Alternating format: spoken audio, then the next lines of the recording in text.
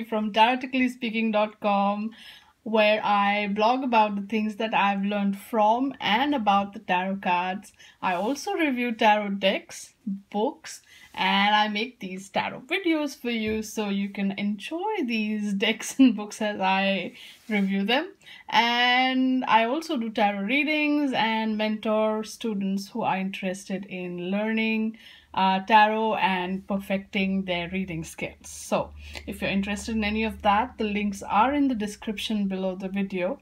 But now, with all that said, let's clearly you know what I'm doing today in this video. I am going to be reviewing this lovely deck, the Manga Tarot.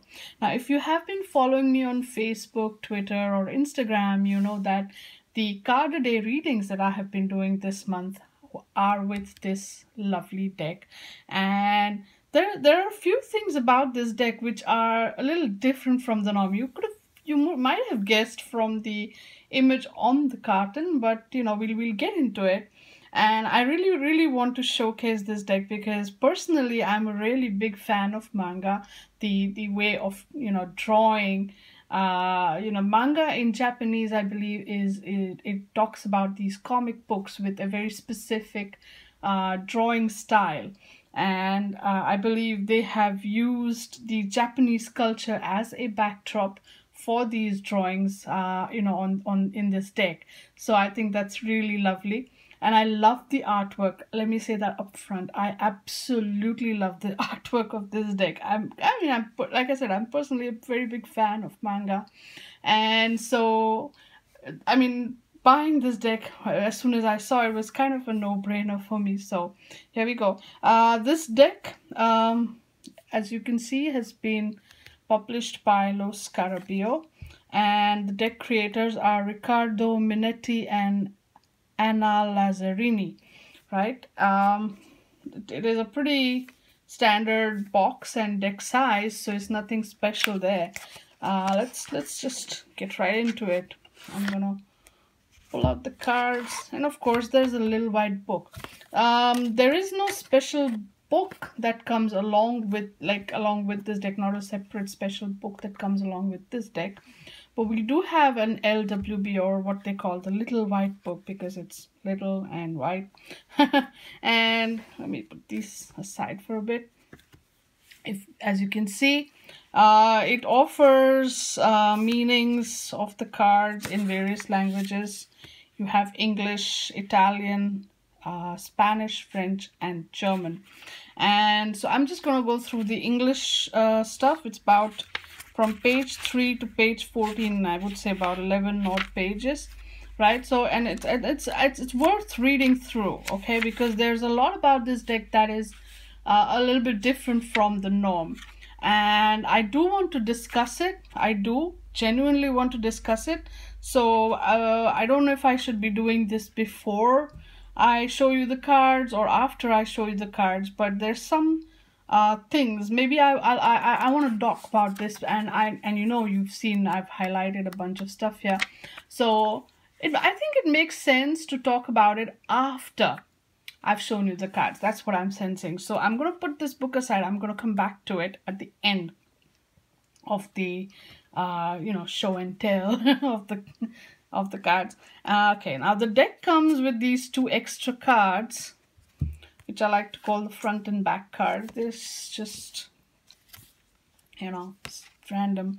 But they kind of serve as bookends in a way, so I like it. And of course you can feast your eyes on the gorgeous card back, which is reversible, unless you notice the yin and yang symbol right there and you say, oh, upright, oh, reverse. But then when you're making a fan, the center part of the card is not always visible. So, that is the good part, that it will not really take away unless you're really looking for this, whether it's upright or reverse. But otherwise, with it's practically reversible, which is something I genuinely appreciate when I have tarot decks and their backs are reversible, because I like to read with reverse cards, right? So makes my job easier when it's not easily distinguishable which card is upright, which card is reversed. Okay, so first and foremost, let's begin. I think what I'll be doing here, I think it makes sense because, like I said, there's stuff from the book that I want to talk about, and maybe what I'll be doing is I'll be crisscrossing and overlapping, okay, because it's inevitable. Because as we go along, hang on, yeah, as we go along, you will notice that this deck is a little bit different, and not just because of its theme or its artwork style, but because it depicts straight up, right, the characters which on your traditional deck are masculine or masculine, sorry, bad pronunciation, whatever, masculine characters or male characters are depicted as female characters in this deck, and vice versa. So the female characters are depicted as male. So and so therefore certain cards, the positions are switched up. Okay, so you'll see what I'm talking about. So here is your Fool card, right? And you see naturally there's a woman, there's a dog, there's the cliff edge and all of that. And I like how it's all shades of gray, right? It's very interesting because it means, you know, it's not necessarily, and only these flowers are colored. See, it's very interesting. It's something worth noting, because again the coloring is also you know, it plays a role in this deck, the color scheme, or the dominant color as they like to say in the book. Okay, so this is the Fool card, and look, and if you look closely, she's holding her hands to her face, so she doesn't see. Excuse me, she can't see, or she won't see, or she doesn't want to see where she's going. That's interesting, isn't it?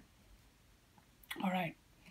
Then, of course, like I said, the positions are naturally switched up, because here you would expect to see the Magician card, but now you see the card called the Sorceress. Let me hold this up a little bit, right? So we have a female magician, right? The Sorceress. And naturally, so we have the next one, instead of the High Priestess, this one becomes the High Priest. So let's come back to here, okay? Because the magician, instead of being a male, is a female, okay? And you see these colors, there are dominant colors here. Now that's kind of important. And you see a symbol here. This is the Japanese symbol. And this is something that will feature prominently in most cards, right? A presence or even an absence, because in the Fool card there is no symbol. The presence or absence of these symbols is interesting. Right at the outset of the book, we see what those symbols are. There's spring, summer, autumn, and winter. Now again, it's those of us who don't know Japanese, which is pretty much most of us, you know, we will find it very, it'll be tough to remember which symbol is which. So I have found, I mean, there's a little technique I work with, because visually, right, the Japanese language is supposed to be very visual in that sense. So what I like to look at is look at the shape of these the characters here, and connect that somehow with the season, because that's what it is: spring, summer, autumn, and winter. So if you find a way to connect that shape with that season and make that association in your head, then it becomes a little bit easy. So with spring, I like to say, okay, you know, this is the bottom part is the ground, and maybe a flower is coming out of it, right? And in the summer, this looks like the sun up in the sky in a certain way. It's like up there, hot summer. In autumn, again, the leaves are falling, so that's why we see this falling leaf on the side. And in winter, oops, sorry about the loss of focus on my camera. Winter, of course, we see, you know, those two dots underneath the X or whatever. It's kind of, you know, stuff is going underground, so it's winter. I mean, that's how I've you know, learned the associations, but you can play around your style. And again, like as it says in the book, there is a dominant color for each card, and they have gone with blue for swords or air or intellect, green for pentacles, earth or nature, red for wands, fire, personality, and yellow for chalices or water or feelings. Personally, I feel they could have switched up the air and water thing because, that's what I feel, because blue is more for water, I think. But, this is what they've done. Okay. And as they explain these glyphs, these symbols here, they say that each glyph indicates a season, right? And they refer to the temporal and cyclic elements of the cards. So spring can talk about birth, beginnings, sunrise, adolescence. Summer is growth, culmination, noon, maturity. Autumn is decline, stagnation, sunset, and old age. And winter is death, minimum, night, silence. So, what they are trying to say is look at the color, the dominant color of the particular card. So in this case, we see, there's a lot of reds here. Then look at the symbol. This looks like the symbol for spring. It is. I'm just double checking. It looks like so. There is, so we can say red is all about wands and fire and passion and all of that. And then it's spring, which is the beginning. So you can say this is the beginning of something really passionate, right? Just looking at the colors. And then, of course, we look at what else is there. We look at the card picture, look at the card image, and then we kind of get into the story of it. But instead of, so therefore, again, like I said, coming back to the Fool card, the lack of color here is something important, right? There are all these shades of gray, and then there's these red flowers, which is, there is passion, there is something, burning or and as she walks, the flowers bloom. It kind of looks that way, isn't it? So this is fire, this is passion, this is something that, as she's creating it as she goes, she's bringing color to this gray landscape, as it were, as she dreams, as the Fool card. So as she dreams, as she imagines, as she visualizes, and as she walks that path, not knowing where it leads, she, with every step of the way, is creating this passion, or giving life, giving color to this image as she walks along. So I like how that image kind of, once we get the, the whole funda behind the these symbols and stuff, and it really starts to make sense. But that's why I said reading that LWB is kind of essential, understanding why certain things are the way that they are in this deck is important. Okay. And yeah, so as we go into the cards, the first one being the Sorceress instead of the Magician. So now, again, let me come back to the second page.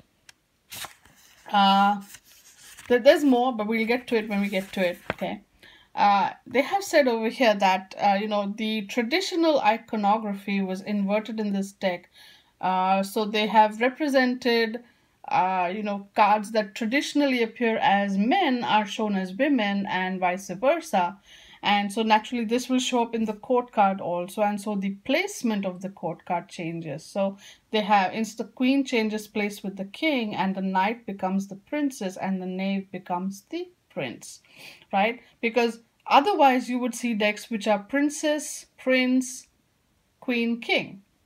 But here we have the order is changed up, swapped up, and so we have prince, princess, king, and queen. Okay, we'll see that when it comes to the court cards, but in the major arcana, that is kind of more very much something that you need to kind of pay attention to, because I have my I have my thoughts on this, which I'm sure I will share as we go along. So coming back here, we have the Sorceress in place of the Magician. And so I know that, traditionally when we start looking at the cards, we're looking at, this is kind of based on the Rider-Waite imagery to a point. But then we expect the Magician, we see the Sorceress, right? One, the number, because numerology is also part of the story when we're looking at tarot. One talks about someone who's kind of very much he's gonna go out there, make something happen, a leader, a doer, an action taker, ambition, that kind of a thing. That's the energy of a one. And instead of therefore one typically, and I'm not being gender biased here, I'm just saying that typically that's how it's depicted in the cards. That is very masculine energy, but now we here see a feminine energy. So it's interesting, right, to see that kind of turned on its head, to see what is traditionally represented as a masculine energy is now shown as the feminine energy here. And so it takes a little bending of one's mind if one is really deeply rooted into the energy of each card, so to speak, and you expect something and then you say, huh. So it's kind of it took me by surprise the first time I opened the deck and went through it, because I hadn't really seen. I just Google image searched the images and I'm like, okay, this looks cool, I'm gonna order it. And then I got the deck and I was like, huh, this is different, right? And it took me a couple of moments to kind of adjust to it and kind of grasp the deeper implications. Now, traditionalists may not appreciate this. They'll be like, hey, this is breaking the rules. Okay. But keep an open mind. Maybe you'll learn something. That's how I see it. So we have the sorceress. So now, second major arcana, we expect to see the high priestess. We find the priest or the high priest, whatever you want to call. It's called the priest though. So we see a priest receiving his kind of priestly vestments or robes. He's being he's given his job like that. So again, the high priestess traditionally, right, the meaning of the high priestess is she's going inwards. Again, the energy of the two is going inwards. And kind of waiting, contemplating, intuiting things, and now that becomes a very masculine function over here, which is very, very interesting. Okay, and again, see the symbol. This is there's a prominence of maybe blues here or greens here. I can't really make out which, or even yellow for that matter. Excuse me for the coughing. And this is the symbol, I believe, for autumn, right? The falling leaf there. Let me double check. Yep, it is autumn. Ta-da! See, it helps to have some kind of association. Spend some time with it, okay? You'll figure it out. It's not that bad. So they're talking about something that is ultimately, autumn being all about stagnation, about sunset, about there's that whole going back into the the cycle kind of wrapping up in terms of the earth cycle, right? Then card number 3, we expect to see the Empress, but we find the Emperor. This is again pretty interesting because 3 is the number very numerologically associated with creation and giving birth in that way. And instead of a female figure, we find a male figure. So that's pretty intense in a certain way. Something to ponder about. And oh yeah, this is the guy from the card back, right? That's pretty interesting there. Then of course, card number 4 is the Empress. Thing around. Now I like how they've shown the Empress with, this one is more, she's ready to go fighting, right? Symbol here is of summer. And yes, this one too, I think is summer, isn't it? Yep. So both Emperor and Empress both have summer, but this one is more red, this one is more green. Do you see that? It's pretty interesting. And of course on the shield we have the swan with her baby swans. Very nice. Then finally we come to the High Priestess or the Priestess. Again, autumn there, which is pretty cool because so this guy is in autumn too, right? And we see the moon. So they've kept the basic symbolism intact. They've just switched things up, which is pretty interesting. So now the priestess plays a different role slightly. She I don't know if you want to associate the card with the number and the role that it traditionally plays, or you just want to go with the imagery. That is where I think there will be a little bit of conflict, especially for the traditionalists who will say, oh, this is card number Major Arcana 5 and it represents something, something, something. It represents change, it represents, the society and all of that. And then, boom, we find the High Priestess image and you're like, okay, this card is not what it's talking about. So I suggest that ignore this, ignore the numbers, ignore all of that. Just look at the cards and go with that, right? Look at the image and make that story. That's easier by far, because the image does take up a major portion of the card. So I would suggest, if you're going to be working with this deck, kind of forget the traditional Rider-Waite or thought kind of basis that you have for the structure, which I know is asking a lot. But I want you to do that. If you're going to be working with this deck, it makes life easier. That's what I found as I've been playing with this deck all month long so far. Okay, it just makes it easier, makes it simpler. Okay, of course, lovers, still lovers, male and female. And this is your spring.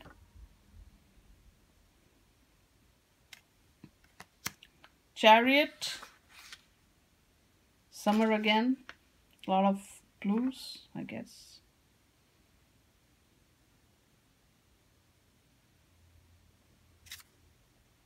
Which is interesting that that shows a lot of blues here, which is air, but where traditionally Chariot is associated with the sign of water. So go figure. Because again, we have, instead of the two horses, we have two men carrying him. And he's holding a sword up in the sky there. So there's of course do you see this? That Sphinx like creature there. Interesting, no? Okay. Then, yeah, this again, card number 8 is Justice, not Strength. So, just so you know, this is again winter. Because Justice is cold. And this reminds me of, like if you have watched any sword fight movies or Chinese or Japanese or Oriental Asian movies, where sword fighting is kind of by kings and queens and all that. This is a very traditional, typical scene that you'll see if someone's fighting and the sword comes up to the forehead and this guy just like put his hand out and hold it right before it hits him. It's very, very cool. I like it. Hermit again becomes a woman. I like. Nobody's complaining again. This is autumn. And instead of, I think, being on top of a snow-clad cliff, she's kind of surrounded by this rocky kind of space with beams of maybe moonlight coming in at her from various angles. It's very interesting. Now, there are some cards which have all the symbols, like you see in the Wheel of Fortune. And then there are some cards which have no symbols, like you've seen in the Fool card. None of that season symbols are there. So Wheel of Fortune, because it's showing, how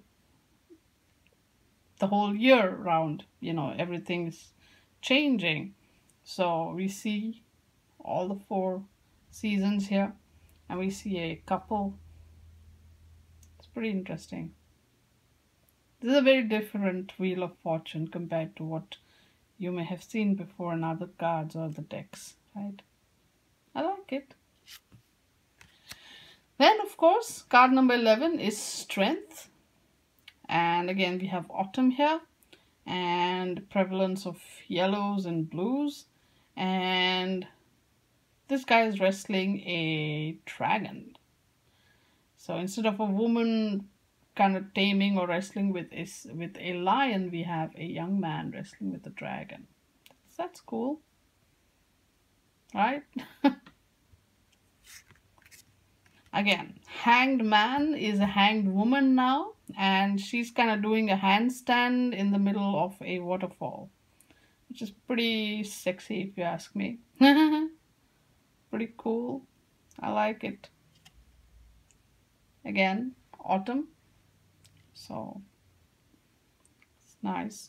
I mean, if she were to go and do this in the month of autumn, this water being, you know, becoming colder and stuff, that's, man, that's something, huh? Card number 13 is death. It's a very different imagery again, winter here. But then you have all these reds, you know, red's all about fire and passion, right? It's interesting, right? The whole juxtaposition of these elemental energies versus these seasonal energies. That is something that you know, gives you pause, gives you a moment to like think about it. What are they trying to say here? And then card number 14 is Temperance, featuring again a man.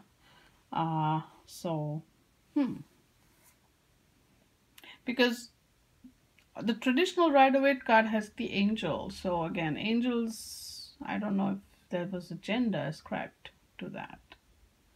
And of course we have spring here.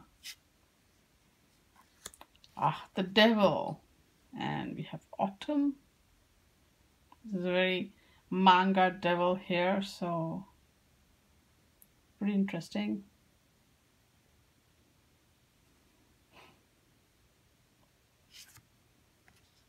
The tower.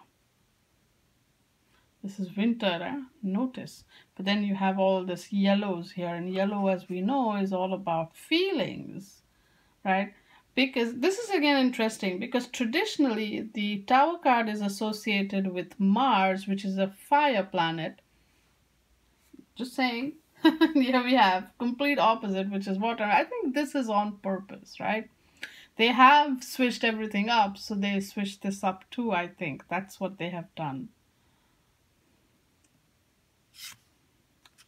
The stars, again, a young man. Very kind of, you know, spring there, but it's a very interesting young man walking around with the star on his forehead there. The moon with, you know, so we have a lady and all these swans and the bear. But let me see what the book has to say about this. This is pretty interesting. It's a very different imagery from, doesn't say anything specific, like it doesn't give you any. Now this is the thing. See now, the moon, harmony, dreams, thoughts, imagination, intuitive understanding, perception of things, going beyond appearances, illusion, magical moment, fleeting sensations, harmony in giving and receiving. So, you know, like now this is very different imagery. It's not even the male female being swapped around, right? This is imagery which is very different. So is there a legend or a myth or something that prompted them to have this imagery? The book doesn't explain it. You know, that's kind of disheartening, really. Because it's spring, which is interesting again. But if you were to, let's say, forget about, you know, forget if there's a legend or whatever, and just look at the imagery and say, okay, bear is mama bear, hibernation, and you know, bear could be someone like, I know in the Lenormand, the bear represents someone who is a bully or a strong person or a big person. Bear could also represent savings. So it's all of that. And then of course there's the lady here surrounded by all these swans, and there's the crescent moon up there. So, you know, if you want, you can just play around with the symbolism and maybe figure out your own meanings there. So, or she's dancing with the bear. You could just, say Beauty and the Beast or something. I don't know. Just you can I don't know if the absence of information means that you can use your imagination and come up with the card story. I'd say go for it. Give it a shot. Why not? Or if there is a very specific legend to go with this, and if you guys know what it is, please post the link in the comment section below, or write about it, whatever. I would love to hear about this. I would love to know. Okay. Hey, so the sun, again, they have a guy on it. Well, they should have shown a girl, right? And it's summer, thank God. Moon or spring. That's interesting. Okay. And Judgment. It's winter.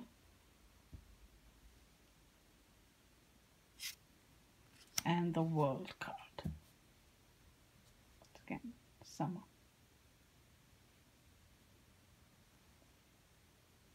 Okay.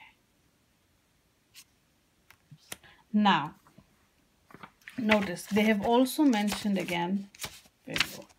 The aces will have all the 4 seasons, okay, and tens will contain only 3 glyphs. So pay attention to the missing glyph. That's what they say in the book, right? Okay, on this page.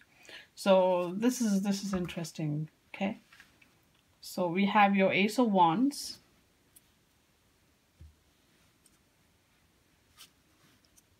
With all the 4 glyphs. Spring, summer, autumn, and winter. 2 of Wands.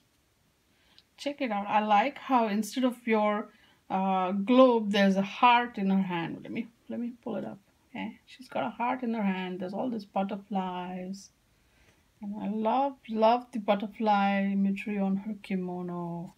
Oh, it's beautiful. It's simply beautiful, breathtaking. God, I love the artwork. I absolutely adore it. Whatever things about this deck, that bug me, I look at the artwork and I just, it just goes away. All right, now. So this is interesting to see that there are some interesting patterns. We have spring here. We have summer for the 3. Autumn for the 4 of Wands. Oh, look at that. Sensuous and amazing. Breathtaking, stunning. Love the artwork. Love it. And then winter. The 5.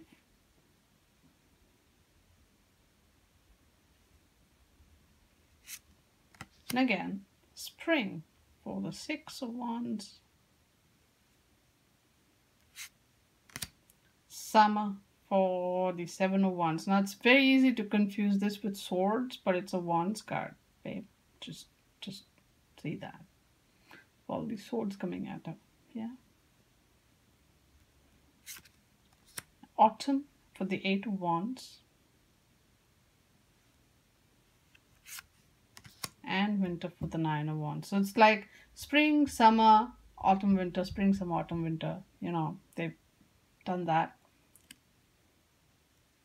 And then on the 10, which is the missing symbol, this is summer, this is spring, and this is winter. So autumn is missing, right? So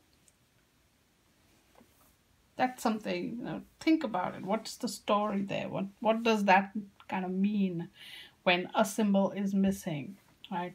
Because autumn talks about, as we've seen, decline, stagnation, sunset, and old age. So that is missing from this picture. Everything else is happening. So there is new birth or new something going on. Summer brings in, growth and maturity. And winter also brings in that kind of, the closure, so to speak. But there is no in-between stage. Between summer and winter, the decline is not there. Okay, it's pretty interesting if you ask me.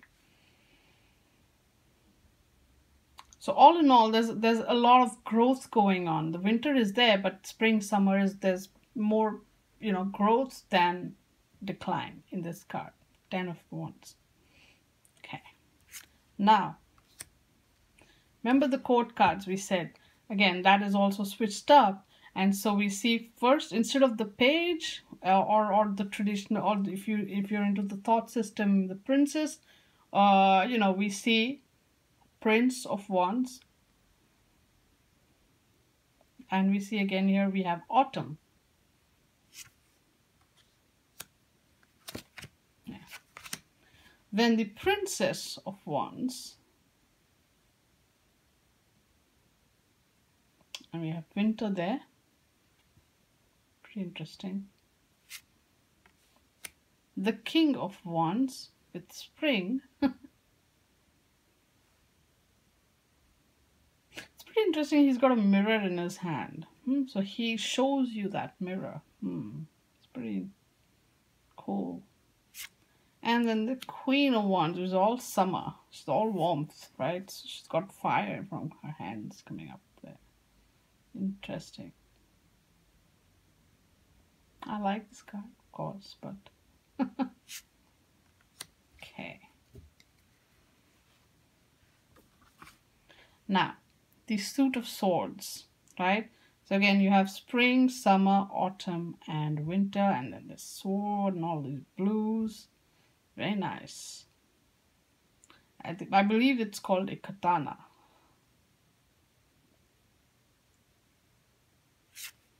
Who has not watched Kill Bill? Alright, so Two of Swords. So again, instead of a girl, there's a guy, and he's got two swords in his hand. And a blindfold also. And see how this background, it kind of is a background, or is it a doorway? Think about it. And now see, this one starts with autumn. Let's backtrack a little. Let's go back to your wands. Here, the Suit of Wands, the Two of Wands rather, because the ace has all the 4 seasons. Here, this one started with spring and went on like that. This one, the Suit of Air or Suit of Swords, is the whole starting point, which is the 2, is starting with autumn. Okay? And so 3 of Swords is winter. Gosh, I love this imagery. And 4 of Swords is now spring.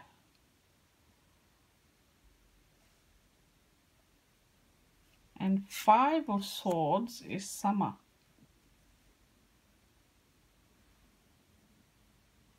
Is it interesting or what? So again, 6 of Swords is autumn, a letting go. Yeah, he's letting go. Look at him. He's letting go of the swords. 7 of Swords is winter. She's making the best of her situation, taking advantage of it because, it's cold. It's the only way you have to survive. Then the 8 of Swords is spring. So there is still hope. You see that? Like 8 of Swords typically is your, woman who's surrounded by swords and her hands and feet are tied, or hand or whatever, faces. So sorry, she's blindfolded and her hands are tied. And now here this guy's hands and feet are tied, but he's not blindfolded. There's 8 of Swords, he's standing at the edge of the cliff. But it is all about spring, so there is hope. Maybe that he will find a way to break free of those bonds. His eyes are open. Yeah? So he knows what's going on. It's pretty interesting there. Summer, we have 9 of Swords. All these are his inner demons and his inner ghosts coming at him. My God. Okay.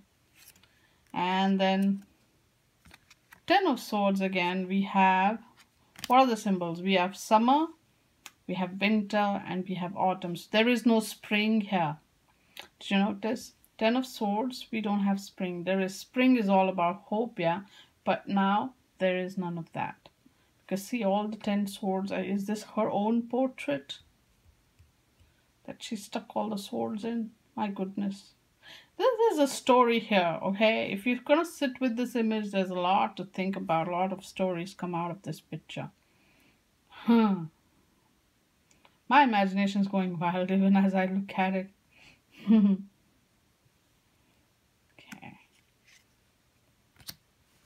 Now, the Prince of Swords, or Page of Swords, in that way, in that sense. We have winter here. Spring for the Princess of Swords. And look at her, she's riding a veil. Veil.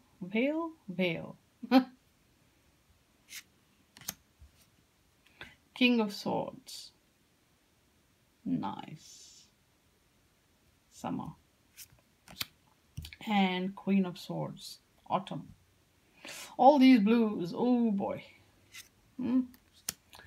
And we have now the Suit of Cups. So all 4 seasons, spring, summer, autumn, winter, and this beautiful, beautiful cup.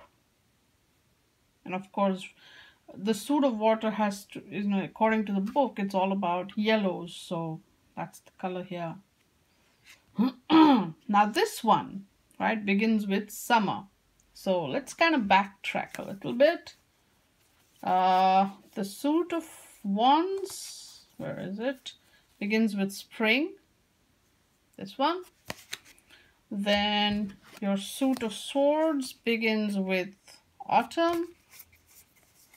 Then your Suit of Cups, the Two of Cups, we have spring. And I bet you the Suit of, so we got what, spring? That's spring, right? Man, I'm getting forgetful. Okay, yeah, that is spring. Then this is autumn. This is summer. So I guess Pentacles will be winter. And do you know that this is kind of the traditional association of the seasons with the suits as well? So, yeah, I think so, yeah. I definitely remember Pentacles being associated with winter. So that's interesting. So here we go. 2 of Cups. 3 of Cups. Autumn. And again, we have 3 guys, not 3 women. 4 of Cups, winter. And a woman there instead of a guy.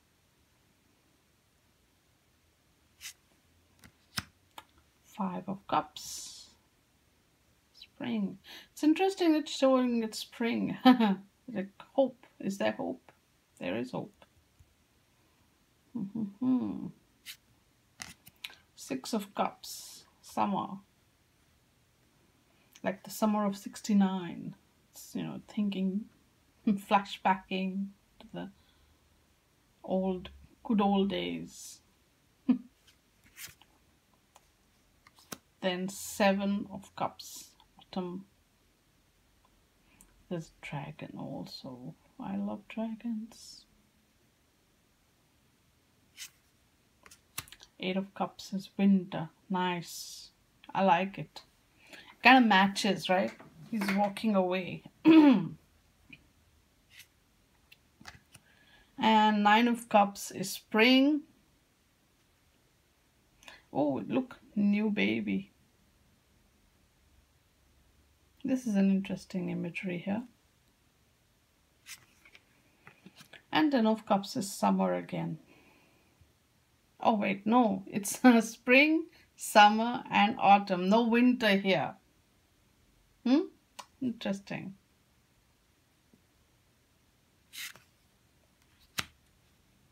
Prince is summer. Prince of Cups. Again, wait, hang on. I'm going to backtrack a little again. I know, I'm sorry. Oh no, this one also begins differently. Autumn, winter, spring, summer. And so the swords courts, we have winter, spring, summer, autumn. And so now the cups begins with summer. Again, I think that's the first, the energy of that suit. That's the season of that suit. That's where it begins. Summer, right? Remember, Two of Cups was also that same season. Princess of Cups, autumn, and she's riding a water dragon, is it? I like her. She's cute. I like the dragon too. He's cute too. The King of Cups. That's winter. And the Queen of Cups, spring. Are they underwater by any chance? It looks that way, no? Like they were underwater and these are just bubbles.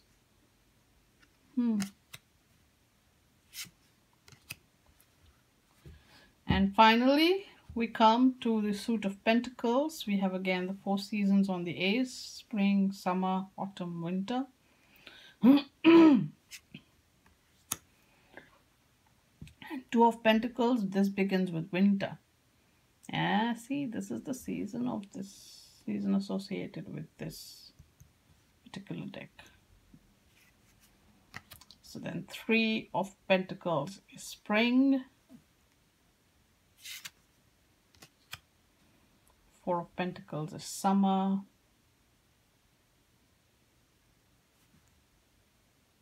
See the prevalence of green in this suit, yeah? 5 of Pentacles is autumn.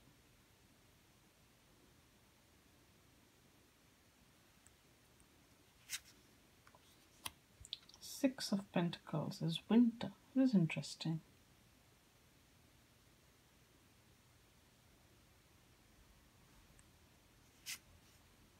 The pentacles are a little different in this one compared to the previous ones, right? Do you see that? Do you notice that? Then we have the 7 of Pentacles, which is spring.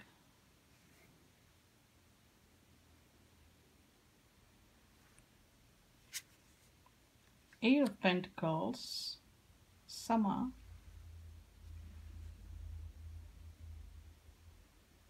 Body painting. 9 of Pentacles, autumn. And instead of your traditional female figure, of course, we see a male figure with the eagle or kite and all the grapes and interesting. And finally, the 10 of Pentacles, and here we have spring, autumn, and winter, and no summer. Summer is all about growth, culmination, noon, maturity, and that is absent. And that's pretty interesting to see that in the 10 of Pentacles. That is the absent energy. Or maybe it's present in the imagery. Think about it. I want you to spend some time with the 10s. If you have this deck or if you buy this deck, spend some time with the 10s and see what that absence of that season ultimately, look at the imagery and what the absence of that season really kind of tells you here. This is something you can totally think and journal about. This here, right here, is what they're getting married. That's the 10 of Pentacles, very different meaning. Because typically 10 of Pentacles, that they already are married, right?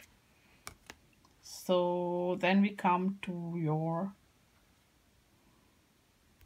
Prince of Pentacles, and he's spring.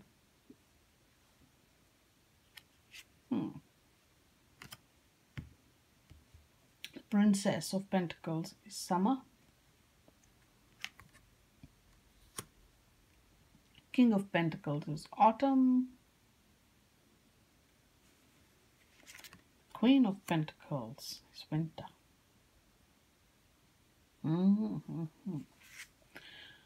Okay, so this is your Manga Tarot deck. And yeah, let's take a quick look at the book. As I promised before, I mean, we have crisscross looked at it, no doubt about it, but just if there's something I missed out on. Let's see. Now, the color, dominant color, we talked about that. We talked about the seasons. We talked about how certain cards either don't have or have all the seasons in the glyphs, and some cards have one missing, and we talked about how the male and female is swapped up. Yeah, and then of course pay attention. We have in this book, like we looked at the moon card, right? It doesn't explain why the imagery is a certain way. So that is something, again, you will need to. I think it's kind of good and bad. There's plus and minus to it. Like we saw in the moon card earlier, that if we don't know if there's a certain myth or legend associated with the imagery, and if it was, then we would like to have known it. But in the absence of that information, you can just, say, okay, this symbol means this, and you can make up your own story, or it invites you to do your own independent research if you're that keen. So, like I said, there's pros and cons to having more and enough information, but I would have loved to have known what the deck creators had in mind when they chose that specific imagery, because it kind of gives me an insight into what their thought process was, and it helps me, of course, because you don't want to deviate from what they kind of were aiming to shoot for when they were creating the deck. I mean, you want to remain true to that. That's kind of what I would like to have done. But anyway, this is the meanings. They don't give your keyword. I mean, there are a bunch of keywords there, and there is a statement, and there is something about each card, like a name or something for each card, but they don't give reverse meanings. Bear that in mind. So you'll have to figure those out if you work with reverse cards. So cups, pentacles, wands, and swords. Okay. After that, after all of this, they do talk about the spread, which is shown right in the beginning. Okay. They do talk about what that spread is all about. Then they also talk about how you can use these cards as a, for small rituals of meditation. So, and they have given even an example inspired by the Japanese New Year, that you can choose a card that represents something that you don't like about yourself, then choose another card. So choose that card, place it aside, and then after shuffling the deck, choose another card. By dwelling on its meaning, you can receive advice on how to improve yourself. So specifically about the thing that you don't like about yourself. So you want to improve it. You shuffle the rest of the deck, and you pull one card, and you get guidance for what you can do. So it's like every year there's a goal, what you can improve about yourself. Okay, and then as you study this deck further, they've given some advanced techniques for your spreads and meditations. So you want to see, they talk about prevalence. When you see in a spread that there are cards of, a lot of cards of a particular color, then what does that bring? What does that add into the reading? Similarly, absence, right? Even with the seasons, as we've seen in the cards before, or sometimes even the absence of a particular color or season, that can again shed some light. And then of course, when you have a tie, when you have a balance between all the colors in the spread, so that is something they want you to kind of pay attention to as time goes by. And then they have a little write-up about how you can study the deck. And of course, finally, there's a short sort of bio of the authors. We have Anna Lazzarini, who is well known in the world of Italian comics. She's passionate about manga, drawing, and art, and she has made an essential contribution to the creation of this deck through her inventiveness and imagination. Yes, ma'am. Yes, definitely. Full marks. Lovely, stunning, amazing artwork. Okay. Then Riccardo Minetti is the author of the Etruscan Tarot, the Fate Tarot, and the Vampire Tarot. He has also collaborated on many other decks as a member of the creative team at Lo Scarabeo. So, yeah, I mean, I guess he wrote this book, huh? But the artwork is amazing. So, awesome work, okay? Anna Lazzarini, amazing. Awesome. Okay, so yeah, so I mean, what I would say is spend some time with this LWB, right? For what it's worth, there's a lot to be learned from its contents. Don't just say, oh, it's an LWB. No, don't toss it aside. Spend some time with it. It will be worth your while. And of course, this lovely deck, which is how do you say it? A mixture of all sorts of interesting energies of all kinds. Again, a beautiful, beautiful, stunning imagery and artwork that's like a feast for your eyes. And when you see that, all the stuff that you may have complained about kind of flies away in the artwork. The awesomeness of the artwork, in my opinion, kind of makes up for the small things that do bug you about this deck. But if you put those points aside, like I said, while I was reviewing the deck earlier, if you put certain points aside and just use the image as the basis of doing your reading, then just go with that. That always helps. The card story always helps. So this was my review of this lovely deck, the Manga Tarot by Lo Scarabeo. And if you have this deck, or if you want to buy this, if you have this deck, I would like to hear your thoughts on the various points that I mentioned earlier in the review. And if you want to buy this deck, I have a link in the description accompanying this video. It is an Amazon associate sort of link, so I get a little bit of a commission if you use that link to buy your stuff. It won't affect the price you pay, but I just make a little bit enough to buy a deck or two now and then, and just so I can keep making these lovely videos for you guys. So please support me if you want, if you feel like it, and it's awesome if you do. Yep, so if, again, like I said, if you have this deck and if you want to share your thoughts, I would love to hear them. Please leave a comment, leave a message in the comment section below if you want to go buy this deck, or if you love this deck. I would love to hear what your thoughts are and all of that, and I would absolutely love to hear from you. So please, if you like this video, please give it a thumbs up, because that's the one way I know that you watched it, that you liked it.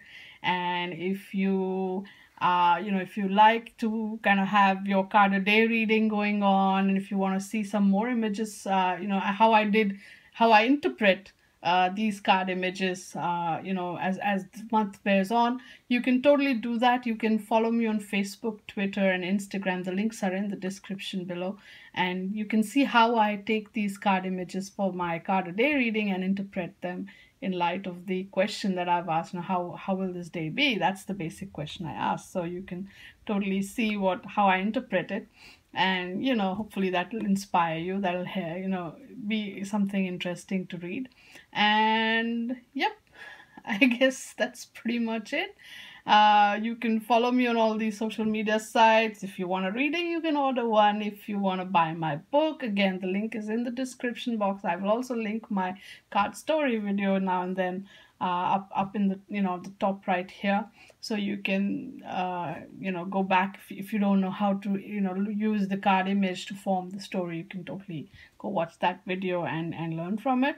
And yep, I guess I will see you again next Thursday in my next video. Up until then, stay good, be good, and play with your cards. And thank you so much for watching this video. Love you guys. See you soon. Bye for now.